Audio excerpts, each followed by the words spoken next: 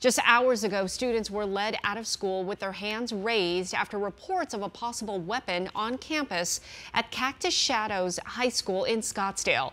Fortunately, everyone is safe and okay, and the lockdown at 2 schools is over. Team 12's Colleen Sikora joins us now from the high school with what we're learning about the scare this morning. Colleen, did they ever find the suspect?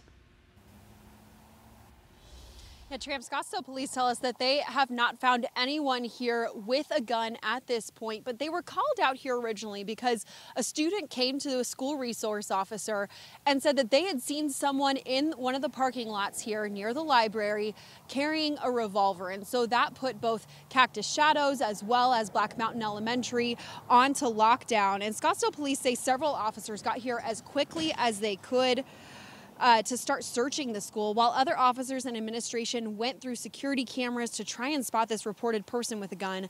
After a few hours, police gave the all clear here, not finding anyone with a gun in either their searches or on video. Scottsdale police saying they have to treat these reports as credible, believing this one was to keep students and staff safe as parents feel the weight of concern for their kids. It's sad that you see it in the news, especially nationwide. But until you actually live through it, it's scary.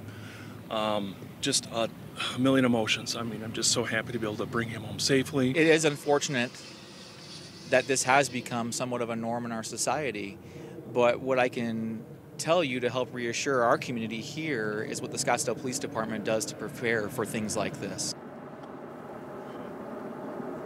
Now, after the all clear, parents are now able to get their kids from the schools if they choose. And we have heard school apparently still continuing here as Scottsdale police say that they are still investigating this incident, as well as talking with that student who made the report, but say no one has been arrested related to this lockdown. We're live in Scottsdale. Colleen Sikora, 12 News. All right, Colleen, thank you.